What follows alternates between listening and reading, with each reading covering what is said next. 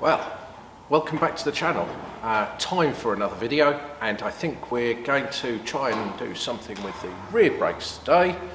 After a successful change to the front, the rear brakes, well, they do look just a little bit rubbish, don't they? These little tiny drums inside these really big wheels, so we've got these really big gaps that you can stick your hand through. I thought that we should try and do something with that. Looked around an awful lot at different options and different posts, and I've plumped for the easy option. I've plumped for the G60 Golf conversion, which changes the spindles and the drums for discs and calipers. As usual for me, I didn't actually bother to spend any money on this. I bought it all cheap because that's what I do. I bought it cheap. I'll be the first to admit this. Probably silly. Bought it all second hand. So, well, shall we see what it looks like? Just do the usual dull and boring video of taking all of that stuff off and putting all the new stuff on, and we'll see whether or not we actually get the outcome that we want, which is, well, not that, and something that looks more like the front. But I don't think we're gonna, but we'll see. So let's take that little journey, shall we? Right, gloves on, lots of brake dust involved. So first thing I need to do, thank my lovely wife for my Christmas present. Thank you, honey, it's brilliant.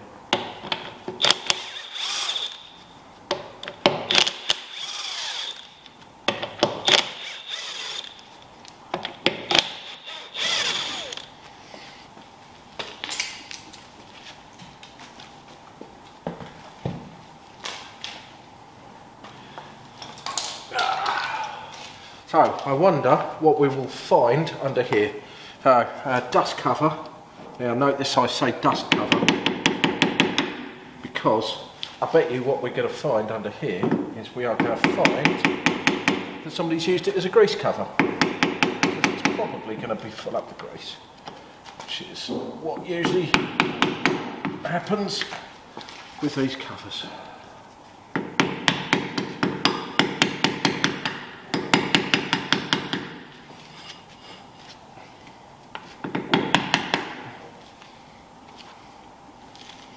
Yep, yeah, grease cover. Filled out with grease, because the grease needs to be in the cap rather than on the bearing.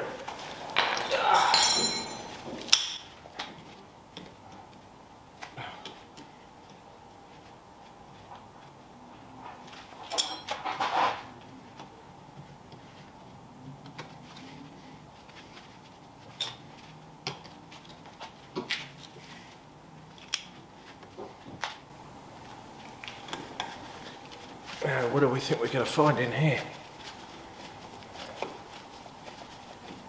Now, considering the brakes kind of worked on this, I don't think we're going to find anything too distressing. That's drop tested, that is.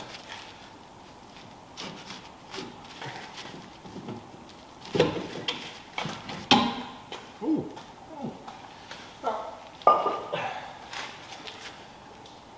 That's kind of alright. Well, that's kind of alright now that the camera's focused, so I'm not going to bother showing you the inside of this. What I will do though is show you how nice and easy it is to take apart. Pushing on the backs of the pins to make sure they don't pop in. Push, twist, pins out. Push, twist, pins out. What's waiting for? Right, going to need to clamp off the rear brake line under here, because otherwise the fluid's all going to leak out.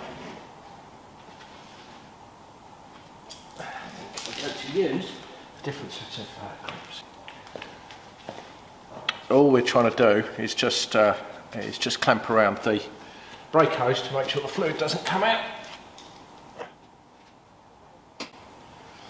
I hasten to add I will be changing these brake hoses as well, but for the moment we don't need to. What we do however need to do though is take off undo the brake shoes a bit, because we need to take out the handbrake caliper, the handbrake cable even.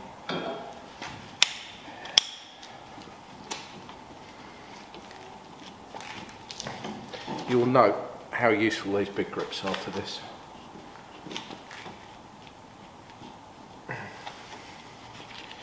I find it really much simpler if you take off all of this lot in one go, so that we can get off the handbrake cable.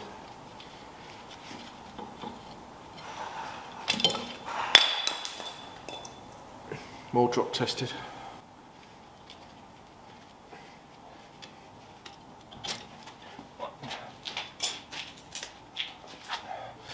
Right, so that leaves us with a raw back plate and an attached handbrake cable. Can't see in here as yet. Let's get this handbrake cable out. Not something I'd change very often. I think we are going to leave the handbrake cable connected to the back plate for the moment. Let's undo the brake pipe. 11mm spanner, nice and easy.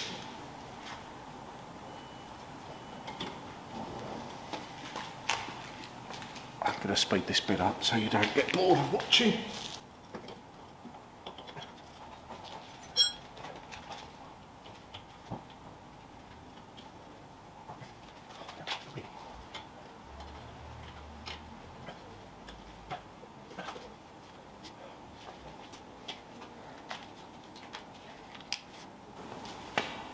Okay, so once the brake pipe's undone, we just need to set about undoing the 4 bolts.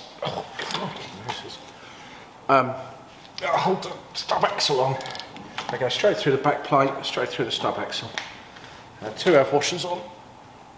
2 have a plate which holds back the handbrake caliper, the handbrake cable. Why do I keep calling it a handbrake caliper? I don't know. So,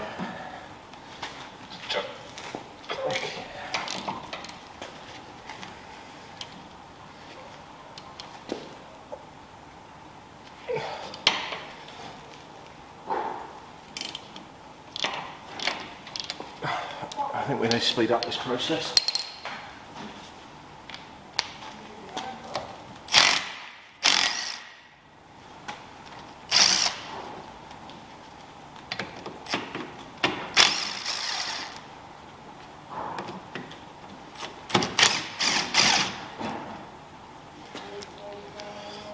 Four bolts off.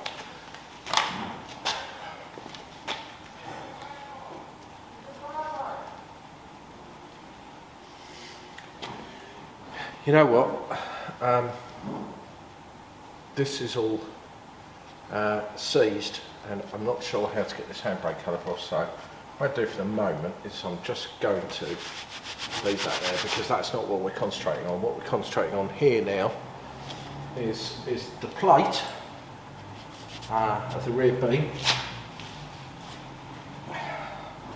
and oh, can we come on, focus, hey, and to the new stub axle. So this new stub axle, as you can see, 2 bolt holes to mount the caliper on, 4 holes to bolt back onto here, but it's all grubby and it's all nasty, so let's just give it a quick clean.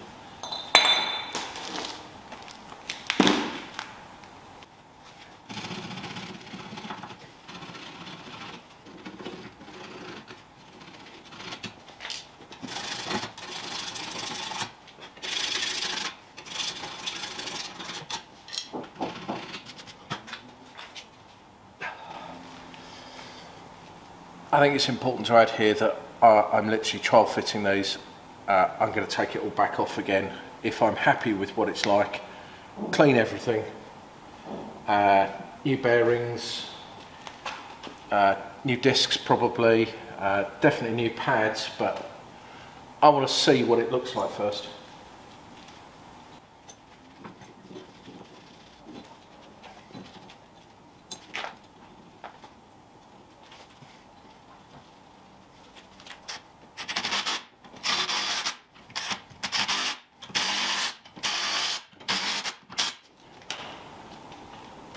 Well, that was pretty simple. So let's go get the disc and get the caliper and try those on and see what they're like. I'm just going to pause the video for a while I get everything else set up. Well, I've got to apologise about the noise, even though it is 8:20 in the morning. My neighbours seem to be very, very busy. I don't know what they're doing, but it's very noisy. So, anyway, let's just get on. So, second-hand disc, second-hand wheel bearing. I'm starting to think that this isn't going well, because I don't think this looks any better than where we were previously. So let's try and slot that on. Nice and easy.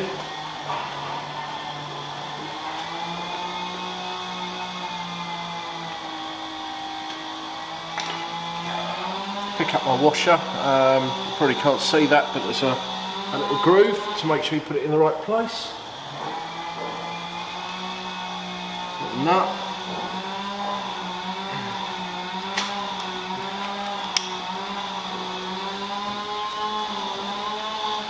Let's get a little bit of tightness on here. Now, as I say, this is trial fitting. This is not what this is going to be long term. I just want to see whether I've made a catastrophic mistake, or if I've actually done the right thing by basically being a cheapskate. So let's get this brake caliper up here.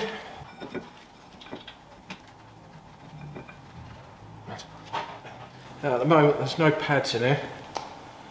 I kind of just want to see what it looks like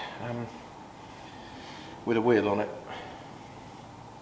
Yeah, right. Let's put the wheel on.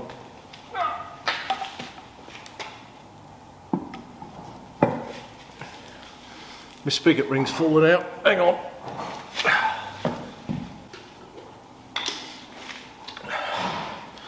Right, so for anybody that doesn't know, this is a spigot ring. This helps with a difference between the centre bore of the wheel and the centre bore of the car. So the centre bore is this section here where the wheel slots into. Now VWs have a small centre bore which is 57.1mm, and but the wheel itself has a much bigger centre bore in it, which is 67.1. So what this does is this takes up the gap between the two to make sure that you have the wheel centred properly on the hub. Always run these. If you're putting aftermarket wheels on your car and they slop around, make sure you fit these. They're really cheap, really simple. Slot over there, means the wheel centres properly then.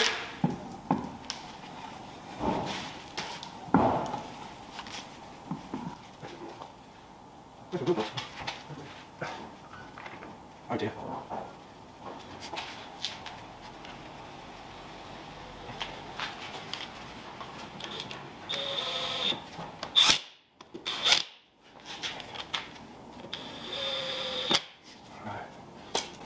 Well, you can't see it from that angle, so I'm going to have to move the camera, so bear with me just a second.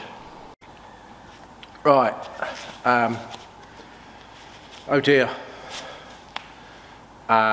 Yes, well, I don't think it's any better than the brake drum. The only thing we're going to end up with is, when I put a new disc on here, is a shiny disc. Versus the fronts, which we've already seen, are, well, massive. These just look really, really silly. So I think we're going to have to rethink and replan and actually come up with a proper design as to what we can do with this, because let's be fair, it does look really, really pony. It's not good. I don't know whether do the Americans understand pony? I don't know. Well, all I can say is I think I've just wasted probably 15 minutes of everybody's life doing something which I'm just going to take off again and redo, because I don't think it's any good, and I think I'm going to have to bite the bullet and spend some real money. That's disappointing.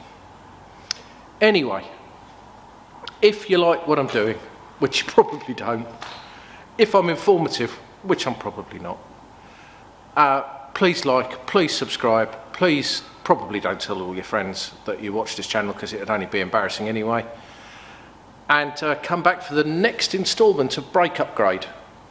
It might come after the engine upgrade, it might come before the engine upgrade, but there is going to be a next instalment of rear brake upgrade, because they're terrible. I'm sad to say, terrible. Come back, watch another day. Thanks very much. Bye-bye.